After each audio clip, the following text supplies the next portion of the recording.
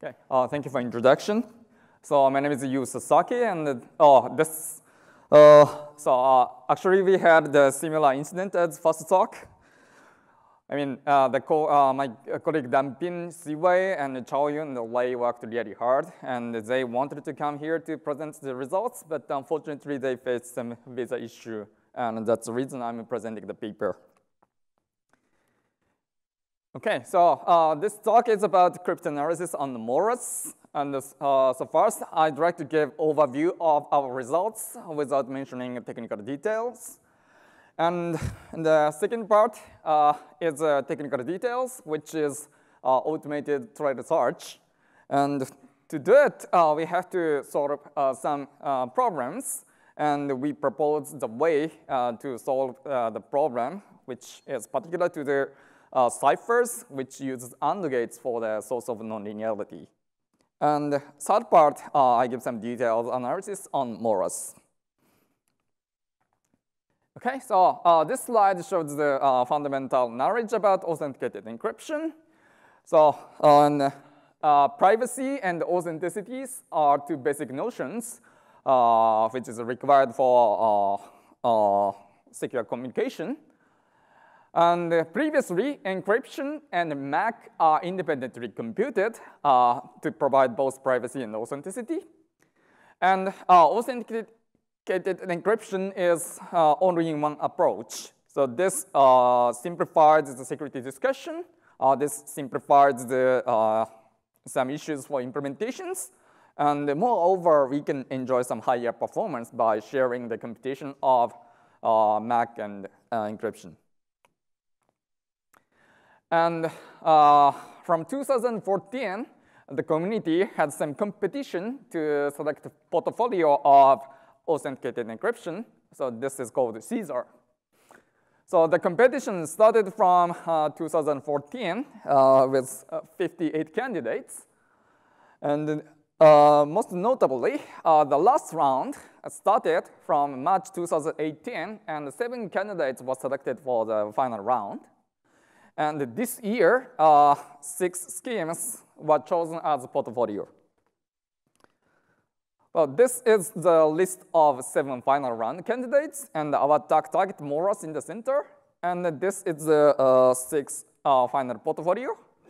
And so you can see that Morris was not chosen. And we guess that our tags affected to the decision. Okay, so the Morris has 3 members depending on the state size and key size. And so the confidentiality depends on the key size, and the integrity is always 128 bits. And the bottom table compares the results of the previous work and this one. Now, actually, the biggest version of Morris has already been attacked at DJCrypt 2018. And the complexity was 2 to the 152, so it's a bit high, expensive. Due to this complexity, the attack couldn't be applied to a smaller version of Morris, which claims security up to 128 bits. And in this research, we found linear trails with much higher correlation, which requires only 2 to the 76 data complexity and time complexity. And this allows us to attack old versions of Morris. Okay, so I'd like to explain linear trade search. This is really basics of the linear cryptanalysis. So suppose we have an event E, which occurs with probability 1/2 plus minus epsilon. And we say that this has bias epsilon. And then the correlation is defined as double of the bias, and the weight is its negative logarithmic. So let's consider the case of linear approximation of an operation. And so we consider the probability, so we consider the event that bit A and bit B go through the AND gates. And let's consider the case that we approximated its output as 0. So the probability is, of course, 3/4. So the bias is 1/2 plus 1/4. So the bias is 2 to the minus 2.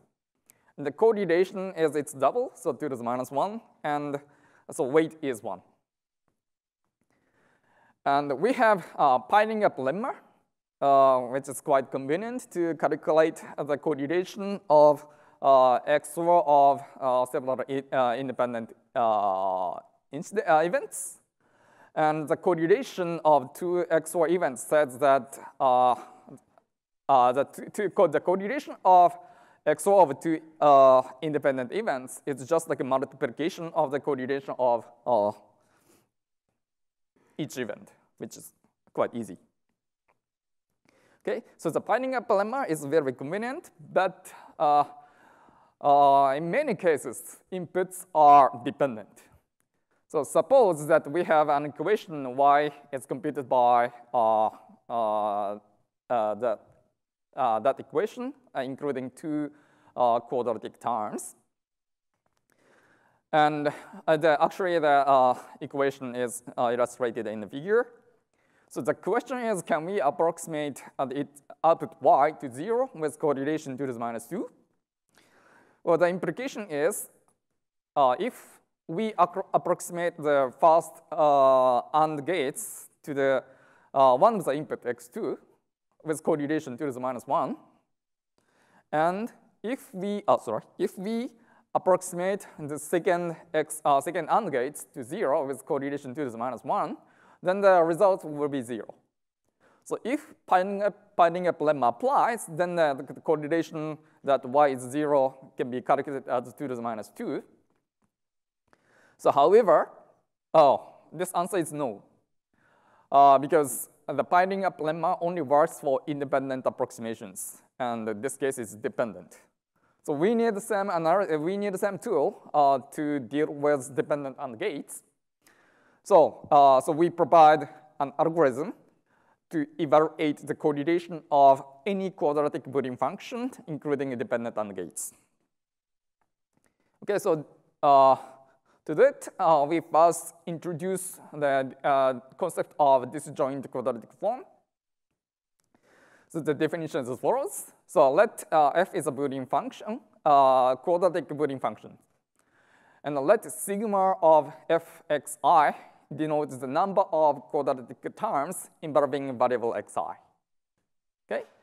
So a term xi, and xj of f is a separated quadratic term if sigma for each variable is 1. And in particular, f is called disjoint if all its quadratic terms are separate quadratic terms. So the bottom demonstrates some examples. So let's focus on the rightmost one, which is not separated quadratic term. So for this example, the variable x2 involved in two quadratic terms. So this is not separated quadratic term. And then the example for disjoint quadratic form, each variable appears only once in the quadratic terms. We don't have to consider the impact from linear term. So this is the definition of disjoint quadratic form. And why we introduce this one? Because then the correlation can be easily calculated by piling up lemma, because every term is now independent. Okay, so now we propose an algorithm that converts any quadratic Boolean function to a disjoint quadratic form. So this shows the basic procedure of the transformation. So let's consider some Boolean function shown above, so which contains 4 quadratic terms. So in the algorithm, we first extract the variable appearing most in quadratic terms. So in this example, the variable is x2, which appears 3 times. Okay, so after that, for the term with the smallest index, in this case x1, x2, replace the counterpart of the variable, x1, so that the index 1 can disappear from all other variable, all other quadratic terms. So that means we replace x1 to x1, x4, x3, x4, x4. And then by this replacement, other quadratic terms with x2 disappears. Okay, so the bottom is the results of the application. We still have like several other variables which appears more than once, but for the index 2, the number of occurrences is only 1. So by just applying this basic procedure iteratively, we can eventually get disjoint quadratic form. So this is the algorithm for the for this example. So first is applying the basic procedure. So the example is the same as the previous one in the previous slide. And so we get the second one with variable y. And after we get it, then the second process is check if the variable for non-identity substitution, means the variable for y1, appears multiple times. And in this example, y1 appears actually twice. So the answer is yes. So we have to go to step. And if this is no, then we just can go back to step 1 and just like iterate the analysis.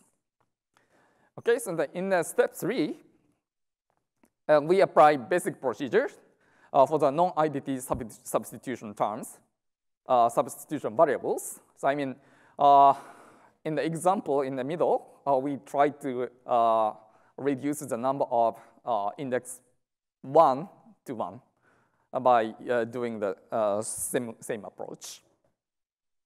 So after the second application, the number of terms with index 1 is only once.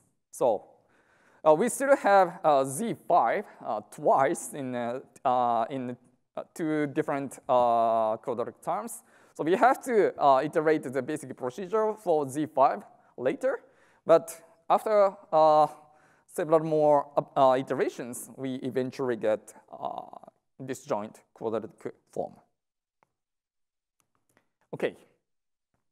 So by using this algorithm, we combine it with MILP approach, and then we get some good linear trail on Morris. Okay, so first I'd like to introduce the overall structure of Morris authenticated encryption scheme. So it's it has a stream cipher-like structure. So first we have the state is initialized by some key and some nonce and some constant, and some initialization process run. And we also observe some associated data if there exists, and then step is updated. Okay, so then so we have some updated state, and if in each step we extract some keywords by using the function g, and then the XOR message to produce the corresponding ciphertext. Then the message is used to update the internal state, and then this process is repeated until all message blocks are encrypted. Okay, well, then f is a step update function. It looks like this picture. So I don't get into the details, but the important thing is step update function consists of just XOR and AND gates and rotation, which is easy to model in mixed integer linear programming. Okay, so this is the overall structure.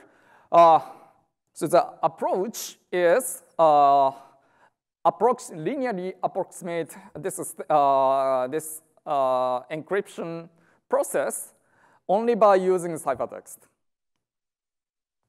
So in the first thing to do is approximate ciphertext bits in the first block to some internal state. So I mean, lambda 0 is linearly approximated to gamma 0. And then similarly, lambda 1 is approximated to gamma 1, and so on. Well, we also need to make some approximation for step update function. So input alpha 0 is approximated to some beta 0, and alpha 1 is approximated to beta 1, and so on. Okay, so because all operations are simple, this can be modeled by mixed integer linear programming very easily. But to be a valid linear trail, we need to set some conditions. The first one is the input, I mean the state after the initialization must be all inactive.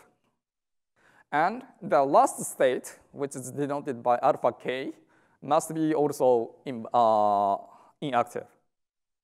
And the sum of the internal state must be some like valid.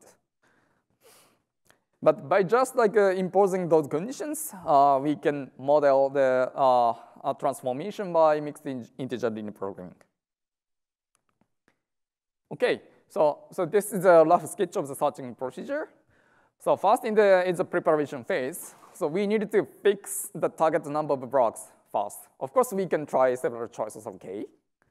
And then we model the step function and the key stream generation by mixed integer linear programming and by setting some conditions mentioned before. Okay, so after I make the model, the phase 1 is to solve mixed integer linear programming to find minimum number to find the trail with minimum number of active AND gates. Okay, so this just minimizes the number of active gates because it involves some dependent AND gates. It doesn't really mean that the results are like best. So after that, in the phase 2, for each solution of MLP, we calculate the correlation by transforming the system to disjoint quadratic form. And this allows us to evaluate the correlation of the entire structure. Okay, so the next two slides are somewhat for expert which knows the previous results. I mean, how the discovered linear trail differ from the from the previous one. Well, I again don't explain the details, but the idea is in the linear trail, we first approximate the ciphertext bits to some bits in the second internal state. And then the bit of second internal state is approximated to the fourth internal state. Okay, but the approach here, I mean the trail here, is exactly the same as the previous one. The new one is in the next slide. So after we get the bits of S4, here. After we get the bits of S4, we approximate that bits to XOR sum of 3 bits of the internal state. Then this XOR sum of 3 bits is approximated to the ciphertext bit. So after we reach 1 bit of S4, we only need just 2 approximations. So this is really like short compared to previous one. That's the reason why our trail has much higher correlation. Okay, so here is again the summary of the attack results. So our trail has correlation 2 to the minus 38, which only requires data complexity 2 to the 76. And the span shows the number of blocks we need to complete the linear trail. So the previous one requires 5 message blocks, but we can build our trail only by using 4 message blocks. Okay, so the information below is about the verification process. So we tried to verify our trail. And so there is a smaller version of Morus proposed by the previous work called mini Morus. So this is like a shrinked version. And because the state is small, we can experimentally verify the correlation. And so we checked the correlation. And the theoretically suggested correlation is 2 to the minus 8. And our verification confirms that the correlation is 2 to the minus 7.8 for minimorous 640, and 2 to the minus 8.15 for bigger version of the minimorous, so which is quite close. And we also did some verification of the real morous, but due to the high complexity, we can't do the experiment. So we separate the trail by fragments, several fragments, and verify the correlation of the fragments one by one. And it worked very well. OK, so I'd like to give the concluding remarks. So also we did automated linear trail search on morous. And we showed that we showed a new algorithm to convert a quadratic Boolean function to the disjoint quadratic form. And the searching procedure is combined with MILP-based automatic search. And as a result, we broke security claim of all versions of morous. And so one open problem is, so our algorithm is now taking the input as quadratic Boolean functions. So the open problem is extending this conversion to deal with Boolean functions with degrees higher than 2. Yeah, that's about it. Thank you for your attention.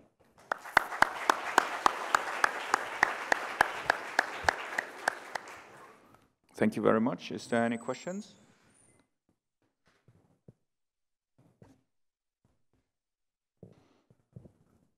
Thanks you for the network. Yes. So quadratic S-boxes are becoming quite popular. I mean, the Ketchup-Kai layer, LOMC, raster, and so on. Can you imagine applications to those constructions as well?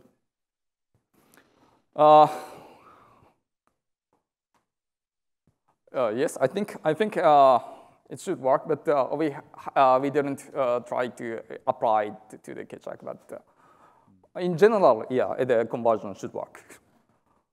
Thank you. Any more questions?